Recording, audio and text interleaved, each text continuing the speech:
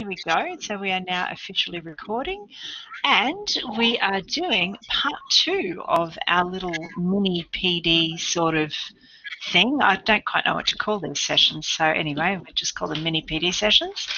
And this is part 2, concentrating on induction, because we did, oops, no, now my slides aren't moving. Sorry, I'm operating weirdly at the moment because I'm trying to figure out the best way to do this so that you can see all the animations in the slides and so that I can still write on the slides. So hopefully this will work. So last time we tried to concentrate on the things on the left-hand side here. So we tried to concentrate on things like arguments and premises and conclusions and soundness and unsoundness and validity and deduction and all of those sorts of deductive words. And so what we're going to talk about this afternoon are, well, these 4 things basically. It's not even really the 4th thing all that much, really just the first 3. So inductive arguments, and the main 2 that we talk about are analogies and generalizations. So that is the plan for the day. Let's see if I can make this work. All right, so definition of an inductive argument is one where the conclusion is coherent with the premises, because we still want it to make logical sense, but it doesn't necessarily guarantee that the conclusion is true. And so, for example, one of the arguments that we started with last week was something like, every time I've had a chocolate-covered oyster in the past, I've been sick. And I've just had another chocolate-covered oyster, and so therefore I am going to be sick. Now, technically, that argument, those premises, don't guarantee the truth of that conclusion. Just because in the past, every time you've had a chocolate-covered oyster, you've been sick, it doesn't 100% guarantee that the next time you have one, you will be sick. I mean, the last lot might have just been a bad batch of chocolate-covered oysters. But it gives you a fairly strong reason to believe that the conclusion is true. So it's an inductive argument. So other examples might be, to go back to our gronks, all gronks are green, all gronks are tall. Fred is both green and tall, and so we can conclude that Fred is probably a gronk. But of course, that doesn't necessarily guarantee the truth of the conclusion either. Or another example, my poodle is stupid, my neighbour's poodle is stupid, so odds are the poodle over the road is going to be stupid too. Okay, so probably true, but not guaranteed to be true. Okay. Obligatory cartoon, we have testimony that you walk like a duck and you quack like a duck. So does that mean that you are a duck? Well, probably. It's induction. Woohoo! There you go. That's a funny joke. But that's not my joke. That's Peter's joke, and it's terrible. But it all goes back, for our purposes, and a thing, something to help the students to understand is, I think it really helps to look at these things from the perspective of the person proposing the argument. Because sometimes you don't really have a fully set out argument. So you don't really know from the outset whether or not the argument is deductive or inductive. But if you think about what the arguer intends, then that's usually a pretty good guide. Do they intend that their premises 100% guarantee the conclusion? Well, in that case, it's a deductive argument. But if they don't, they just think that the conclusion is likely to be true, well, then that's an inductive argument. Okay, and the main 2 that we talk about are analogies and generalizations. We said last week about the ISMGs in this subject requiring the students to evaluate claims and arguments using relevant criteria. And we said last time that the criteria against which you evaluate arguments are reasonably well established. And we said that those criteria for a deductive argument are validity and soundness. And if we're talking about evaluating the claims or the premises within an argument, we can talk about things like truth or plausibility. If we're doing an inductive argument, if we're evaluating that, we don't talk about validity anymore, because every inductive argument is just by definition invalid, because the premises don't 100% guarantee the conclusion, and nor are they intended to. It is possible that the premises are true and the conclusion is still false. So the argument is technically invalid, right? But that's not the purpose, or that's not the intention behind these arguments. Okay, so what we do, or what we talk about when we're talking about inductive arguments, is the strength of those arguments. So we talk about inductive arguments being inductively strong or weak or maybe even worthless. Okay, does that make sense, the difference between the criteria by which we evaluate these different types of argument? Because it wouldn't make any sense to talk about the validity of an inductive argument. That's fine. Yeah, Yep. I got that. Good. Excellent. Now the dinner table conversation is coming up already, isn't it? the great debate about Australia Day. It's so funny, because it's literally the first thing that Peter said when he walked in the door. That I got home first, and he walked in the door and he said, "I reckon I'm right about that argument." It's very funny. We have such exciting conversations in our house. So yeah, we are applying the principle of charity always. And I guess sometimes you just don't know what the arguer intends, and so you do just have to fill in the gaps. And if you are filling in gaps, then do so in a way that is charitable. From a practical perspective, when kids are writing their assignments and whatnot, it helps to put the argument in a form that's valid. To assume that the arguer would like to present a valid argument if they could, because the thing that's good about that is that it shifts the conversation about the truth or the plausibility of the premises. And I think that came up in I think it was Cameron's response, that it was, and Peter's later response, that it then allows you to actually do some philosophy and talk about whether or not the particular claims within the argument are plausible or true. Yeah, so in that sense, you're applying the principle of charity. You're trying to present the argument in its best possible light, and that's always going to be the rule. Okay, now sometimes the best possible light is not very good, and some arguments just are terrible, and that's okay too. So another couple of differences between valid arguments and strong arguments, or deductive arguments and inductive arguments, if you like. We've already talked about the relationship between premises and conclusion. Okay, so a deductive invalid argument, it's not possible to have true premises and a false conclusion, whereas an inductively strong argument, it is possible. It's unlikely a lot of the time, but it's possible. Okay, but the thing is, even if the reasons aren't conclusive, there's still a good, strong, logical or evidential link between the premises and the conclusion, so that the argument can still be logical, it can still be coherent. It's just not valid. With a valid argument, once an argument's valid, nothing you can do to it can make it invalid. Okay, so if I said, for example, let me grab a pen, let's see if I can turn this thing into a pen. If I said, for example,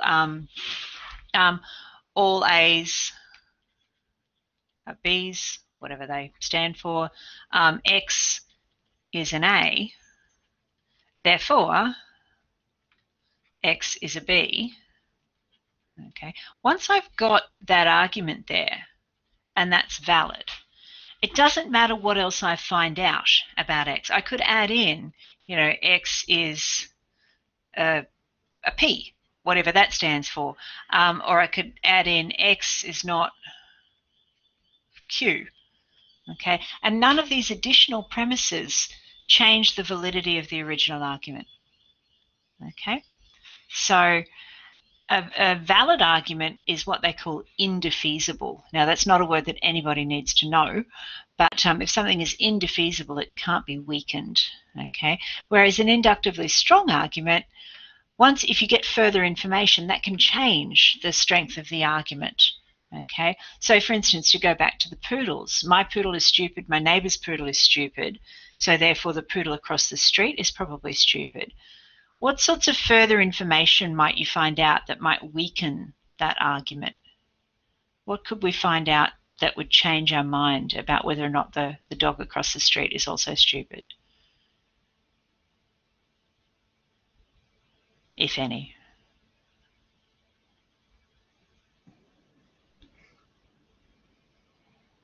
Nathan? Go for it. Yeah. So, sorry, Jess. So what I was saying is if we take the argument, my poodle is stupid, my next door neighbour's poodle is stupid, and so therefore the dog across the street, which is also a poodle, will also be stupid. What extra information could I add to that to make the argument weaker, to undercut its strength? And Nathan's got an idea. I was just going to say, one thing I guess you could add is whether the poodle across the road is purebred, so it actually might have something else in it. Yeah. So it could actually undercut its purity as a poodle if we're trying to suggest that's a strong argument. Yeah, the poodle across the street is actually a schnoodle, and that might make it more likely to be intelligent. Or maybe I find out that my poodle and the poodle next door are from the same litter, and that they've got a similarity and the one across the street is not, and that might make my argument weaker as well. Okay, so the addition of further premises in an inductive argument can either weaken it or they can strengthen it as well. You can get further information that strengthens your argument as well. And then another difference between them is that strictly speaking, and this is strictly speaking, valid arguments can only spell out the information that's already contained within the premises. They can't go beyond the information in the premises. Now, that is assuming, of course, that all of the premises are sort of clearly stated, that you don't have any assumed premises. You know, if once you've set your argument out and it is in a valid form, then they don't go beyond the information in the premises in the same way that an inductive argument does. So an inductive argument, it's how we get through life. It's how we learn things. Like last time I touched the stove, it really, really hurt me. So I'm not going to touch the stove again, okay, because next time it will probably really, really hurt me as well. I'm learning something. I'm taking previous information and I'm using them as my premises, and my conclusion is something that I'm sort of learning. I'm creating new knowledge, as opposed to a valid argument which can't do that, because the conclusion merely sort of rephrases something, or it contains information that's already in the premises. Okay, does that sort of make sense? That's not super important, that last point. It's more a technical point than anything else, but it's sort of still interesting, I think. Yeah, makes sense to me. I've got it. Cool. All right, good. Okay, so let's have a look then at the two main modes of inductive reasoning, which are analogies.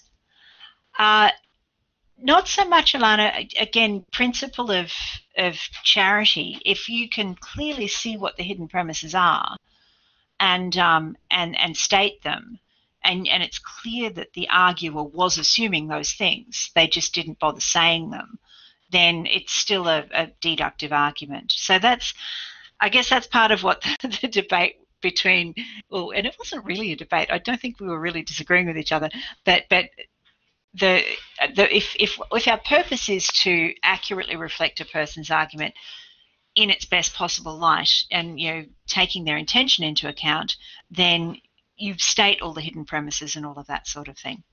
Okay, so it goes back to their intention, and that's the most important thing, I think. There are other kinds of inductive arguments as well. There aren't just these two, but these are the two that you see by far and away the most often. Rob, hello. Is this Rob Hamilton, Rob from the far north, Rob? Hello, Rob.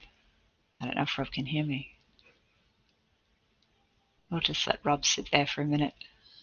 He's going to put something in Latin in the chat, I bet you.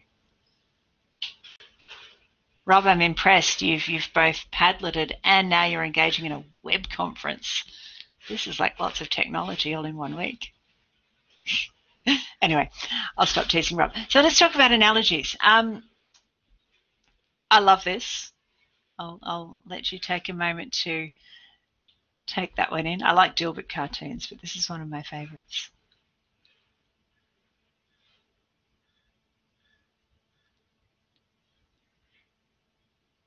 And it sums it up, doesn't it? That, you know, you've got this analogy that's presented, and the implication here is that a good wine has to age before it's perfect. And so the implication of the conclusion there is that if I am like a good wine, then I also will have to age before I get perfect. So I'll get smarter over time. And then, of course, Dogbert says, well, only to the extent that you are like a grape. So the strength of an analogy, to a large extent, relies upon the similarities between the two things that are being compared. Okay, so we use analogies all the time. So we might want to decide what restaurant to go to, and we might, for instance, have been to restaurant A.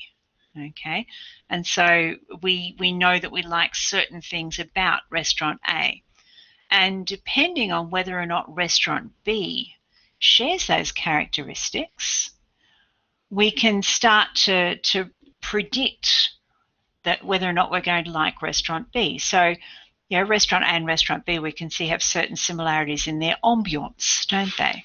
Yeah, they're both reasonably crowded, got lots of people in them. Okay, so if we like a bit of a crowded, bustling, busy restaurant, if we liked A, then we might look through the window of B and go, oh, that looks like a nice restaurant. We might look at the menus, and if they serve similar cuisines and we know we liked the Italian food in restaurant A, restaurant B also serves Italian food, we might predict that we're going to like the Italian food in restaurant B as well, and so on and so forth. So it's just what we do in everyday life. We analogize, but analogies have a certain form. Okay, so if we were going to put an analogy into any kind of symbolic or, you know, standard form, our first premise would be an observation that thing A, and maybe thing B and thing C as well, have certain properties or qualities. Q1, Q2, Q3, and Q4. So let's call them quality 1, quality 2, quality 3, and quality 4. And then we've got another thing Z, and it shares a certain number of those characteristics. So we can see straight away that thing A and thing Z have certain things in common. So what might your conclusion be to this argument if you were reasoning using an analogy?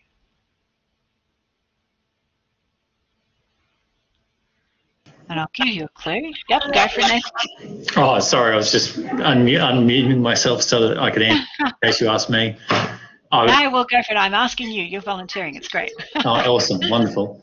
I must admit, I do want the question again, but based upon what's on the screen, I'm guessing that we could say that Z and A share lots of properties in common, but we can't say that they share all properties. What was the...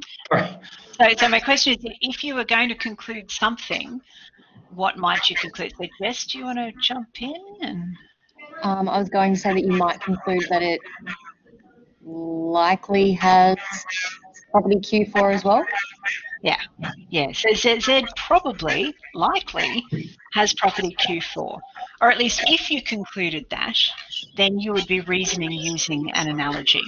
Okay, so if we think about it as the restaurants, your restaurant A has good service, it has nice ambience, it serves Italian food, and you liked it. Okay, restaurant Z has good service, nice ambience, and serves Italian food, and so therefore you're probably going to like it.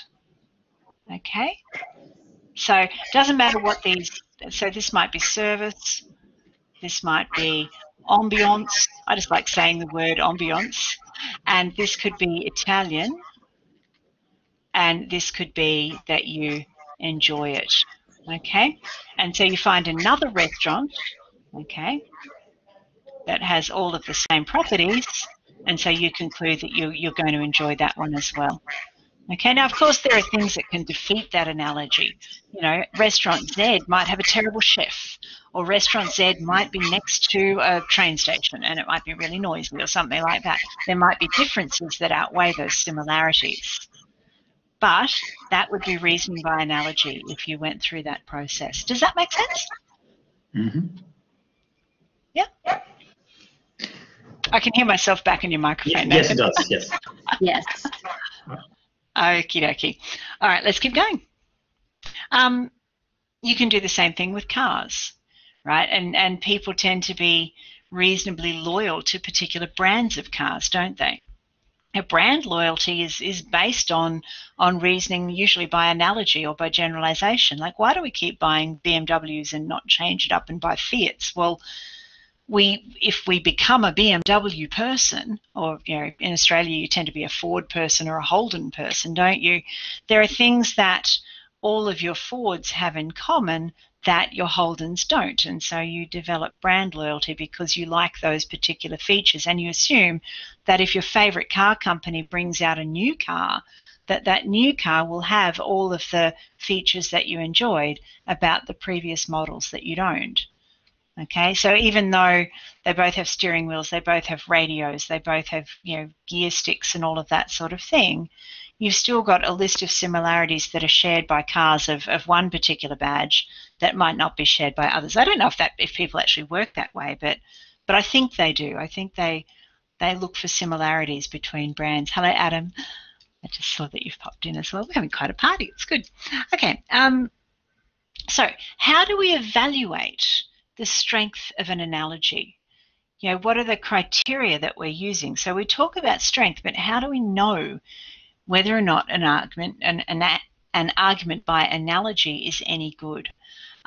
We can look firstly at the similarity between the objects that are being compared. So the more shared qualities you've got, the better the analogy. So if I go back to that previous screen, the more shared qualities that you've got between A and Z. So if we've got Q1, Q2, Q3, Q5, 6, 7, 8, 9, and 10 in common, then having an extra thing in common is more likely, isn't it? Okay, so the more existing similarities or observed similarities you've got, the more likely it is that your unobserved similarity will actually come to pass. Okay, so that's our first sort of criterion, if you like, to assess the strength of an analogy. We can also say that the larger the sample size, the stronger the argument, and vice versa. So if we think back, and again, this is going to get annoying if I keep going backwards and forwards, isn't it? If we think that it's not just restaurant A that we've been to that has had these properties, but it's also restaurant B and restaurant C and restaurant D, we've been to lots of restaurants that have good service, nice ambiance, serve Italian food, and that you've enjoyed. Okay? If you've done that over and over and over again, then the more likely it is that the next one that you go to, Restaurant Z, which has all of those properties, will also have the property that you're going to enjoy it. Okay? Or the more poodles that you meet, Poodle A, Poodle B, Poodle C, Poodle D, and Poodle E are all stupid, right? So, whereas, and so Poodle Z is also a poodle, and so Z is probably also going to be stupid. The more samples you've got, then the more likely it is that your conclusion will be true. The other thing that I know, I don't like poodles very much. My mother has a Labradoodle, and it's a miniature Labradoodle, and it is so dumb. And I think it's because it has a miniature brain, but it's so stupid. Anyway, that's beside the point. Diversity will also strengthen an analogy. So the more diverse the observed samples, the stronger the analogy. So again, to go back, I'm going to keep going backwards and forwards. Sorry, I should have thought about this beforehand. These things, A, B, and C, may have lots of things in common, right? But they may also have differences and still retain the similarity. So what I mean by that is that they may all have good service, good ambiance, and serve Italian food. But one may be in a shopping centre. Another one might be in a, a 5-star location and be very expensive. Another one might have been in Italy somewhere. Another one might be right next to a sewage treatment plant. Okay, so if you've got diversity while still retaining those similarities and still retaining the enjoyment factor, then that's also going to strengthen your analogy. Or your first poodle might be black and your second poodle might be brown and your third poodle might be, I don't know, white, and your fourth poodle might be tall and your fifth poodle might be short. If they're all stupid, then you've got a pretty good, good idea that your next poodle is also going to be stupid. Okay, so diversity in the sample will strengthen the argument. And then finally, modesty. The more modest the conclusion is relative to the premises, the stronger the argument. So there's a big difference between saying, I've got a history of liking Italian restaurants and this next restaurant is Italian, so I'm probably going to like it. That's one conclusion. Or I could say, I've got a history of liking Italian restaurants. This next restaurant is Italian, so it's going to be the best meal I've ever had in my whole entire life. Okay, now that second conclusion is a lot weaker than the first conclusion, isn't it? Okay, because the second conclusion is claiming too much. It's not modest. Or I've had a history of knowing stupid poodles. The one next door is stupid, mine's stupid, the one across the road is stupid. And so this next dog, which is a poodle, is going to be the stupidest poodle ever. Okay, so again, yeah, exactly. Contingent versus absolute. Contingent is always going to be stronger because it's more likely to be true because you've got to prove less in order for it to be true, or it takes less for it to be satisfied. Okay, so, and there's a fifth one. I've just seen, fifth one. Correspondence. The fewer differences between Z and the observed sample. So is there, and that's sort of what we talked about before with the restaurants, if all of the sampled restaurants are in sort of normal restaurant locations and then the next restaurant is markedly different, okay, then that's going to be problematic. Like if everything else is the same and there is a significant difference, then we're going to have a bit of a problem with the strength of our argument. Okay, so that's just some ideas about how you might go about evaluating these kinds of arguments by analogy. Okay, generally speaking, if you want to defeat an analogy, the way to do it is just to find a significant difference between the two things that are being compared, and it's going to be a difference that outweighs the similarities. Okay, and we'll talk in a minute about a classic argument by analogy in philosophy. But first, let's take the opportunity to look at some cartoons because the kids really like unpacking, arguments that lie in cartoons and that sort of thing. So just take a moment to have a little look at this one and see if you can figure out what the analogy is in this one. Actually, let's start by figuring out what the conclusion is. It's a little bit subtle. We're going to do a little bit of work here to try and figure out what Calvin's conclusion is, because he is being a little bit subtle. What do you reckon his conclusion is?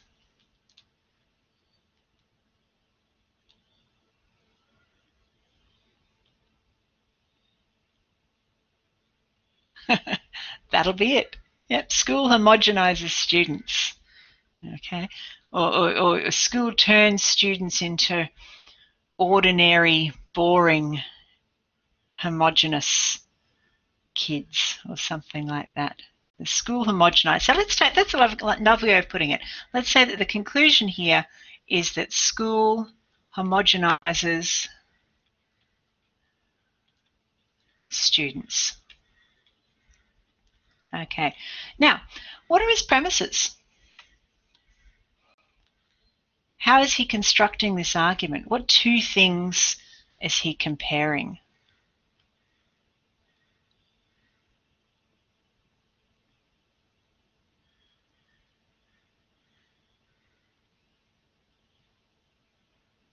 He's comparing two things. What are the two things that he's comparing?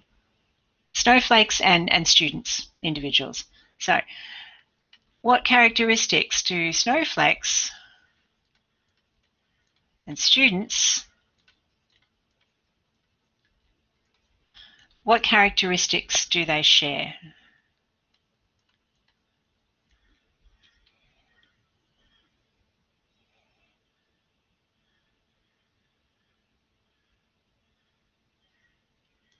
What characteristics do they share? To start with, like when they start their lives, they are both, okay, so snowflakes and students are both unique, special, they're marvelous. Okay, because he talks about it being a marvel of nature. Okay, it's unique and it's exquisite. Okay, etc. Okay, and then he observes that snowflakes, whoops, what am I doing here? Snowflakes, I don't know what I'm doing to make this go out of control. I've lost control of the thing. Let's go to previous again and let's keep going. I don't know how I did that. I clicked something, I think. Snowflakes are homogenized when brought into school and put in classrooms. And so therefore students are homogenized when they're put into classrooms. Can you see how that argument is working there? And if we go back to all these slides to here, we've got the snowflakes are A, okay, and A has properties of being special, being marvelous, being produced by nature, and being homogenized when you bring them into a classroom. Students, Z, also are special, they're unique, they're marvelous products of nature, and so therefore students are also going to be homogenized when you bring them into a classroom. Okay, so you can see that that argument there is proceeding by way of analogy. We're good with that? I don't know if that's worthwhile unpacking, but it's quite interesting getting kids to unpack that particular cartoon because some of them struggle with it. They get it, but they don't get it.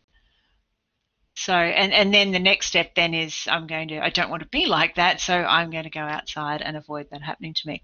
Here's another good cartoon to unpack.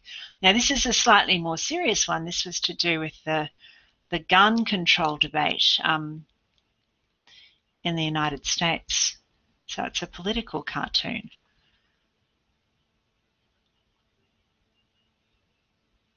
And this is a little bit more difficult.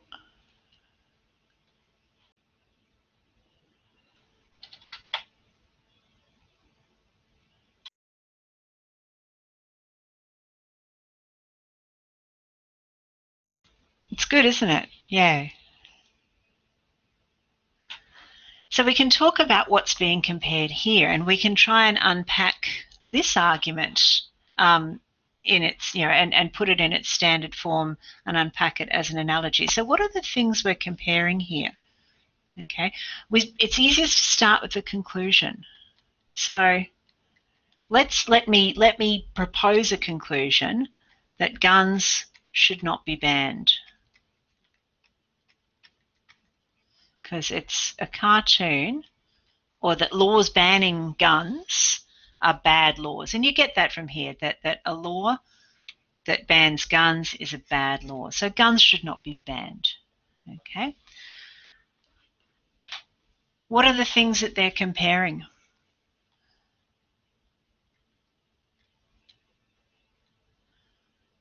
What are they comparing? Exactly. So they're comparing cutlery and cars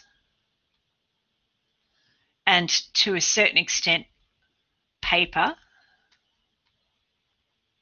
and guns And if we could say, well, let's just say that they're all associated with, I can't write today, my pen's going all funny. They're all associated with harmful consequences.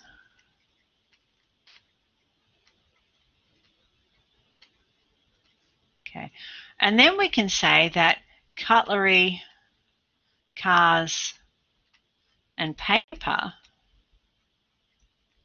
should not be banned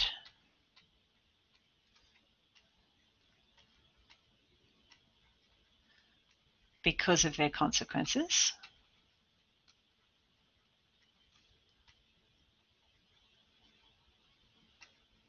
Therefore, guns should not be banned because of their consequences. Okay, now we're doing a lot of work here, but can you see that that's essentially the message of this cartoon?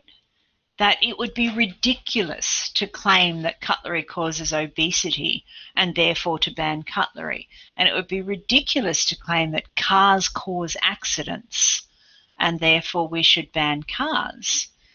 Okay, so if we're not going to ban all of those other things, if that would be ridiculous, then nor should we ban guns. So this is just one way of construing this argument. This is not the only way of setting it out, but this is one way that we could set it out that shows the argument in standard form, in the form of an analogy, I should say. Okay, and yes, and it is a reductio ad absurdum. We keep going back to that conversation last night or whenever it was, the night before. So yeah, it is. It's showing the absurdity of something. It would be absurd to ban all of these other things, and so therefore we, the claim that led to that is absurd and therefore must be wrong. Okay, so if you take a claim and you take it to its logical extreme, and that logical extreme is absurd, then it shows you that the original claim shouldn't stand. Okay, how are we feeling? Give me an emoji. Give me an emoji to show me how you're feeling right now. There's an emoji button in the chat, and if you click on it, it opens up a world of emojis. So how are we feeling about this? Is that making sense? Excellent.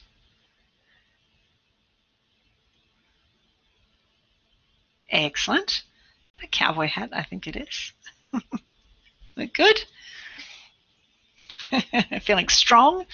Good. Still awake, Alana. That's good. All right. I'm glad you're feeling somewhat with it. Barely. Fair enough.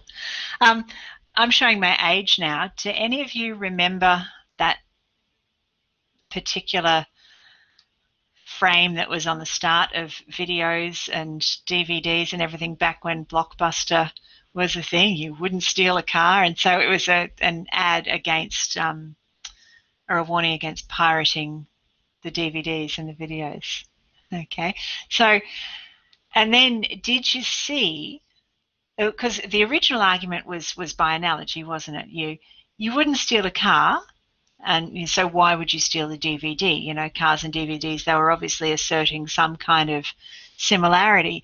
But then the counter analogy to that, or the response to that, was this, that I would if it was as easy as touching it, and then a brand new one would appear out of thin air and the owner of the original car still got to keep theirs afterwards. Okay, so what that's doing is pointing out significant differences that seem to completely defeat the original analogy, don't they?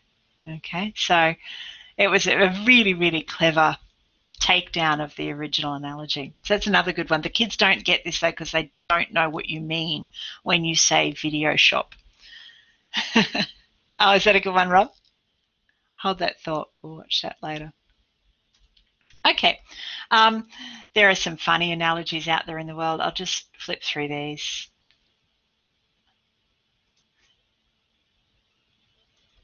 They are very funny.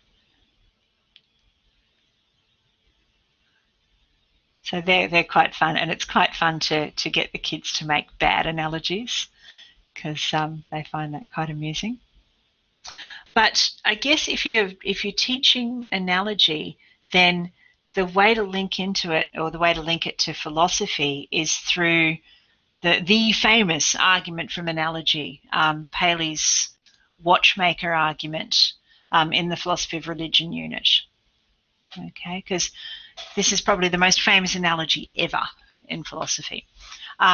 So, well, you can read this. I don't need to read it to you, but it's well enough written that students can access this. You know, you might need to explain a little bit to them. You know, what the idea of every indication of contrivance. What does contrivance mean? So there's a little bit of unpacking to do, but it's a really, really effective example of an analogy in philosophy, an actual proper serious argument by analogy. Okay, so I would highly recommend having the kids unpack this passage and use the original, because the original is, as I said, it's quite accessible. Or this, this has got some bits chopped out of it, but still. So, what are the similarities between the watch that the guy has found upon the ground, okay, and the universe, the works of nature, okay? So we know that the watch needs a watchmaker, an artificer or artificers who form the watch, okay? Just by looking at it, we know that the watch has a designer, okay? And it has a purpose, and we can see that just by looking at it, okay? So we've got a designer, we've got a constructor, and this sort of thing, and we can see that just by looking at the watch. But every indication of contrivance, every manifestation of design which exists in the watch exists in the works of nature as well. So we look around the world around us and we can see how amazingly everything is fit for its purpose. Okay, how amazingly everything is designed to work together. Okay, so it's just like a watch, but even more complicated. Okay, that it's just like the works of nature, but the difference on the side of nature of being greater or more, and that in a degree which exceeds all computation. But do you see that analogy there? If we agree that you wouldn't pick up a watch and think that it had just lain there forever, you'd never do that. Okay,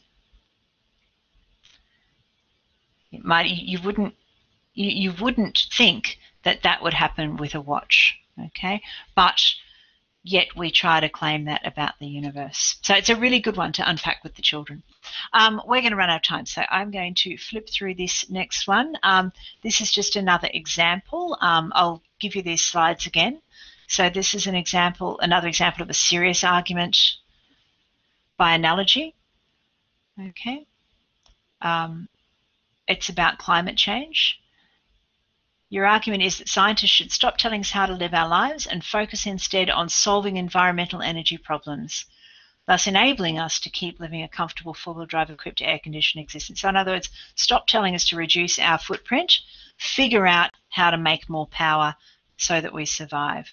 And then he says, what you are advocating is equivalent to an obese smoker with heart disease telling his doctors to stop preaching about lifestyle change and to keep coming up with ways to cure the smoker's mistreated body, all at the expense of a struggling public health system. This viewpoint is untenable. At the end of the day, medicine can only do so much to maintain a body. Sooner or later, the smoker will need to embrace a change in behavior if he or she is to survive. Exactly the same can be said of the ability of science to ameliorate our impact on the environment and the need for humanity to take responsibility for its actions and make a positive change in its behavior. So that's it's a serious analogy, and it's a great analogy, and it's an interesting one to discuss with the students. We've also got, you can also talk to the kids, and if Alana can still hear us, the use of analogies in science. So if we've got a fossil, say we find this strange looking fossil, and let's say it's a dinosaur fossil, and we have no idea what this creature looked like. How do we figure out what the creature looked like? We look at currently existing creatures that have similar characteristics. Okay, so a lot of what we know about dinosaurs is just by analogy. We look at what we know about creatures that we can currently observe, and we make comparisons. Okay, and if we've got similarities that outweigh any differences, we draw conclusions, and that is reasoning by process of analogy. We really are running out of time. There's a video in here. This is a video from Peter's MOOC, the UQ Critical Reasoning MOOC. I'll see if can I play it. Where do I click? Oh, silly thing. I've lost my mouse. I'll put it in there so that you guys can play it.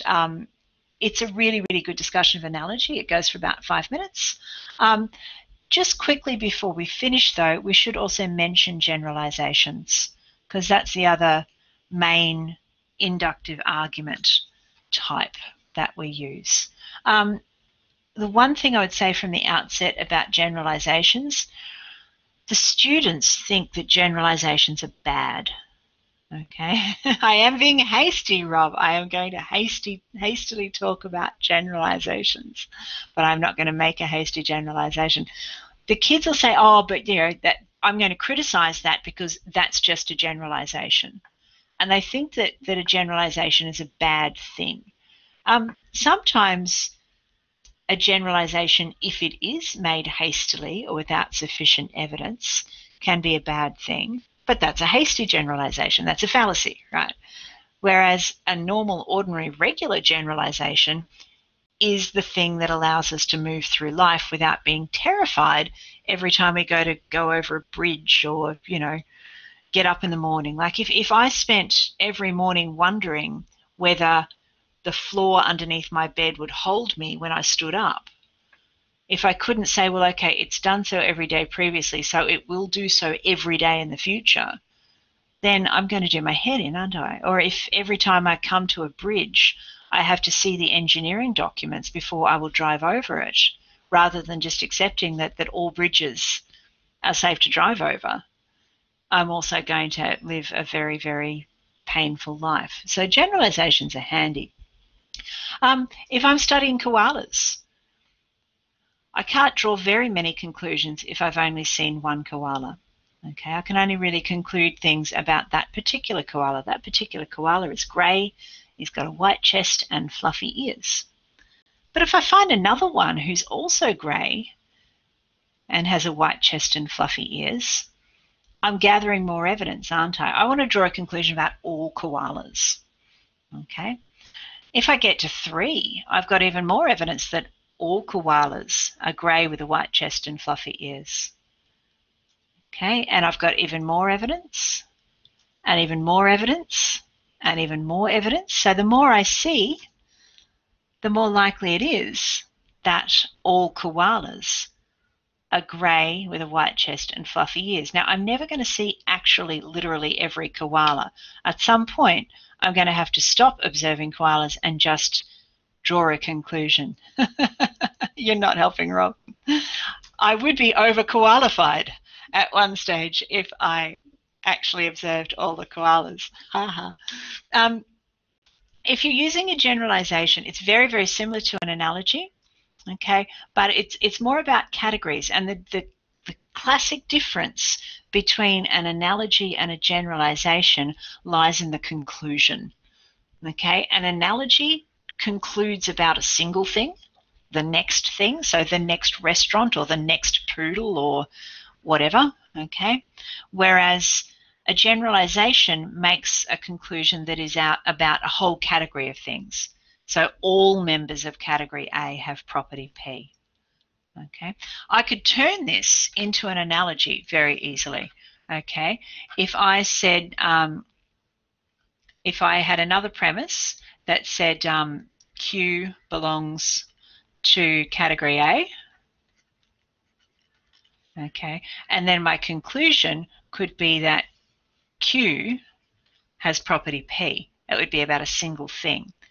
Okay, so if I've got a collection of things that all share characteristics and then another single thing comes along, I can conclude that it will also share those characteristics. But that's not what we're doing with a generalization, and I can't see the rubber. Just ignore all of that. And a generalization is about all members of that category. Okay, that's the important difference between an analogy and a generalization. Okay, so the longer the list of category members, the more koalas that you observe, the better your generalization. The more koalas you observe that all have fluffy ears, a white chest, and are grey, the more likely it is that all koalas are fluffy and have a white chest and are grey. Okay? It's even better if you've got a bit of variety in your sample. Okay, so let's say that X is a koala and he's got fluffy ears, okay, and long toenails, he likes gum leaves, and he lives in an applewood tree. This one has fluffy ears, he's got short toenails, he lives in a gum tree, and, I don't know, drinks cider. This one has fluffy ears. He lives in my house. He's got middle-sized toenails and something else. But all of these, despite their differences, still have fluffy ears. Okay, so that means that that argument is going to be pretty strong. Okay, so they've got variety, but they still retain that one characteristic in common. Makes it more likely that that's actually going to be true. Okay. So variety, here's my original koala, but if I then observed, koalas doing piggybacks, I observe koalas in the bush, if I observe koalas going up hills, and then I observe koalas going a bit crazy, and they all still have fluffy ears, then my conclusion is even stronger. Okay? So, the main principle underlying a generalization is the idea that what occurs frequently does not do so by chance. Okay, so it's pattern detection, and it is the way we get through life. There's another video in here that you can watch again when I upload this, which again is Peter and his MOOC talking about generalizations. It's very good, highly recommend it. And then finally, the way to defeat a generalization is also by using a counterexample. If I find my little albino koala, then that defeats my generalization. So there we go.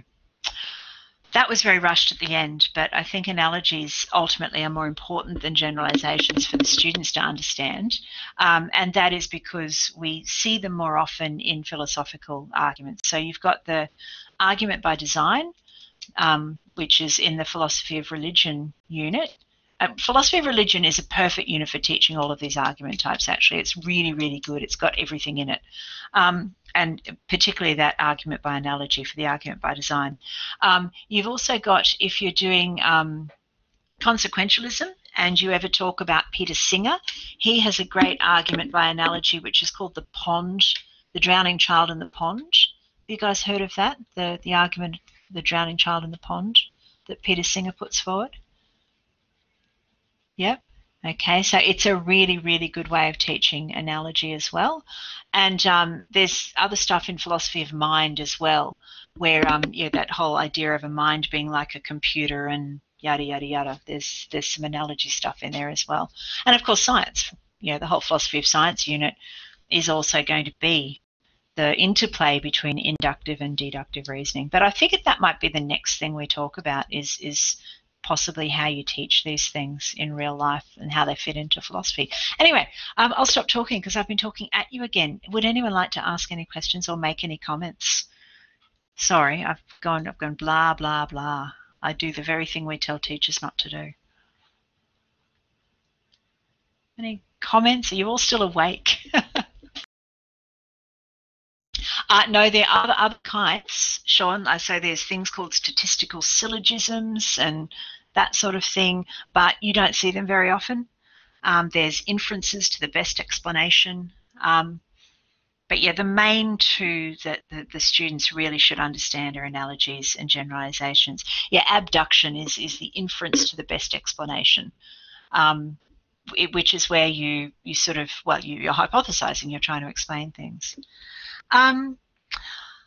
Not necessarily, Sean, not necessarily. The reason I think that we tend to go with setting an argument out in a deductively valid way is, as I was saying before, it's really then about shifting the focus of the discussion onto the plausibility of the premises.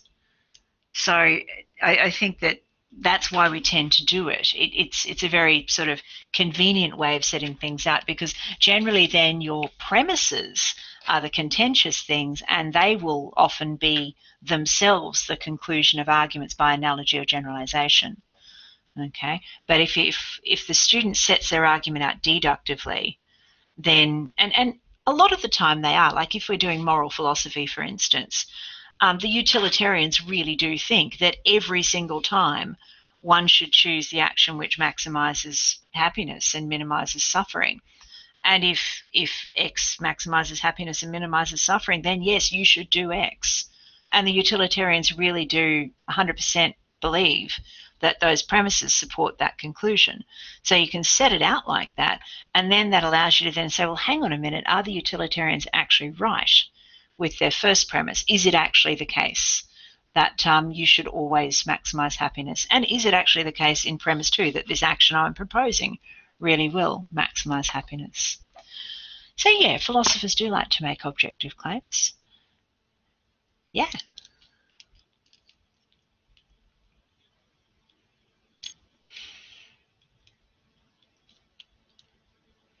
Whereas I suppose in real life our instinct is for moral philosophy to reason by analogy, isn't it? We compare one situation with other situations and we look for similarities. And our legal reasoning is all by analogy. We look for similar sets of circumstances, and then we try to make our legal decisions, consistent with each other. So, yeah. We do find informal logical fallacies in analogies and generalizations. Informal logical fallacies are interesting because they mostly deal with faulty assumptions. So they're or faulty techniques, so missing the point a lot of the time. So a lot of the informal fallacies, things like ad hominem and attacking the person, that's not so much something that is wrong with the analogy or the generalization, but it's just missing the whole point of the argument completely. Whereas a faulty analogy or a hasty generalization are two of the most common logical fallacies. What other sorts of things fall under generalizations and analogies? The fallacies of composition and division, sort of assuming what is true of the part is true of the whole, and vice versa. I suppose they're sort of related in some ways to generalizations or analogies, sort of. There are differences that outweigh similarities. I don't know. That's a good question. You do, but there are other arguments out there that aren't. Yeah, post hoc ergo propter hoc. After it, therefore, because of it. That's a misunderstanding of cause and effect, which I suppose might sort of be a misapplication of analogy in some cases, or a misapplication of generalization. So yeah, it's a good question. But the answer, the short answer is yes. Everything turns into a long answer. I think a lot of the time with those informal fallacies, I think another way of looking at them is if you think of them in the context of deductive reasoning. Like, so for example, the classic example is it's an old example, but there was an argument that said homosexuality is unnatural, therefore homosexuality is wrong. Okay, now that could be construed as an inductive argument or as a deductive argument. Your arguer, who's going to say something like that, probably is intending it to be deductive. They probably 100% think that being unnatural is equivalent to being wrong. And they probably 100% think that anything that is unnatural is wrong. So that's probably their sort of hidden premise. Okay, so it's like an appeal to nature, or it's a illicit appeal to nature in reverse or something like that. So if you were going to categorize it as a formal or an informal fallacy, you'd say that it's an illicit appeal to nature.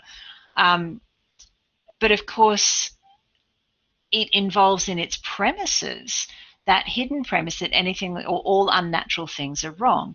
Now, that is a product of a really bad generalization, isn't it? That all unnatural things are wrong. Some unnatural things are wrong, sure. That there's all sorts of unnatural things that you could say are wrong. But to then generalize and to say that all unnatural things are wrong, that's probably going to be a dodgy generalization. Something's gone wrong there as well. So it all sort of comes back to that. But it's this interplay between the yes, yeah. And you can use your reductio ad absurdum again. If you believe that, if you actually believe that, that means biros are wrong.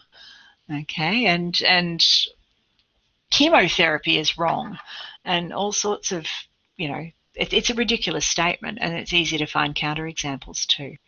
So, yeah, and that would be an example. So if that argument there, like if you take the two premises and that conclusion, that's a deductive argument, isn't it? Anything that's unnatural is wrong. Homosexuality is unnatural, therefore homosexuality is wrong. So in that form, it is a deductive argument, and in that form, it is deductively valid. It is clearly unsound, right? But it's valid. Okay, so structurally, the argument is logical, but factually, the argument is terrible, and the fallacy that they've committed is in that assumption that naturalness and rightness are one and the same, and that unnaturalness and wrongness are one and the same. So yeah, it gets complex and probably needs more than an hour worth of discussion. It probably needs a day's worth of discussion. Anyway, they all interplay together. Maybe we should do fallacies. Maybe that should be another thing that we should do. All right, you guys, I will let you go. Thank you so much for coming. But yeah, I'll put that on the list, Jessica. I'll take requests. I'll do anything to amuse myself. I might go and mark some grade 12 drafts now. That might be a slightly more productive use of my time rather than thinking of extra things to do. But yes, I hope it's all going well for you guys, and stay tuned. We'll do another one at some point. It might not be next week because I do have a lot of drafts to mark, but we'll see how we go. Okay. Have a nice Thursday afternoon. Bye. So good to see you, Rob. See you guys.